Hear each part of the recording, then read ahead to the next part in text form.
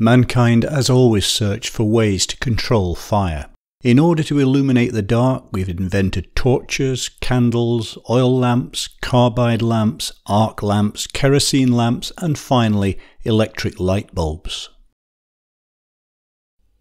In 1892, an economically efficient process for manufacturing calcium carbide was developed. After that, it began to be used in miners' lamps, replacing the earlier forms of lighting in mines, torches, large candles and oil lamps. Candles didn't give enough light, and oil lamps produced a lot of smoke and carbon monoxide, burning up precious underground oxygen and causing problems for workers due to smoke inhalation.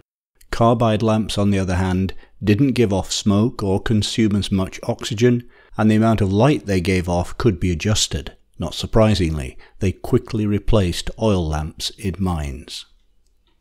Carbide lamps consist of two parts. Solid carbide is added to the lower part and water to the upper.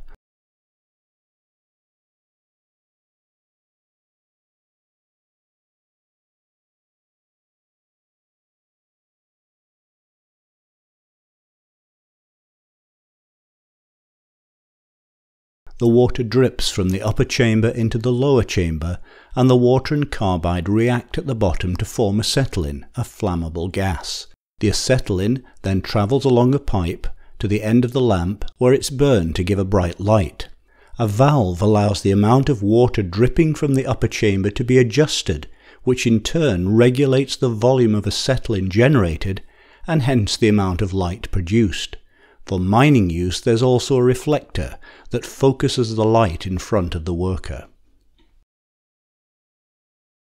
Although carbide lamps have great advantages over their predecessors, the fact that they still have a naked flame means that they can ignite firedamp and cause explosions.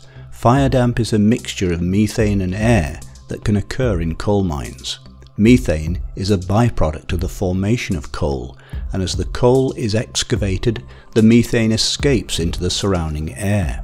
If the concentration of methane gas in the environment rises to between 5 and 16%, an explosion can occur spontaneously, while a naked flame can cause an explosion at a concentration of just 5 to 6%.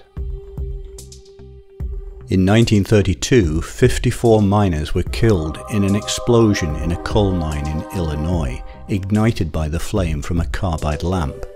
Afterwards, the use of carbide lamps rapidly declined in United States coal mines, and eventually in other parts of the world too. Electric lamps took their place, offering a safer, longer-lasting light.